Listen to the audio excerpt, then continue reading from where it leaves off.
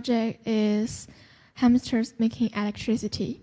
And our group members are Luis, Arthur, Andrew, Haruki.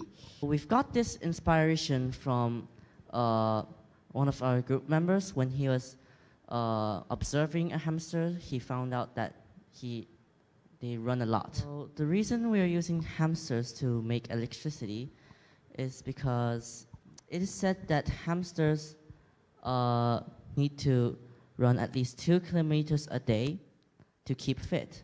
And the mechanic is how it works.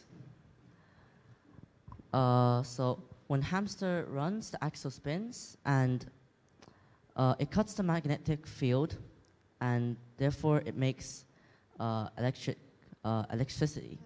We don't have a hamster now because, unfortunately, the hamster was taken by a person and he's not here today. Okay, I think this is it. Thank you.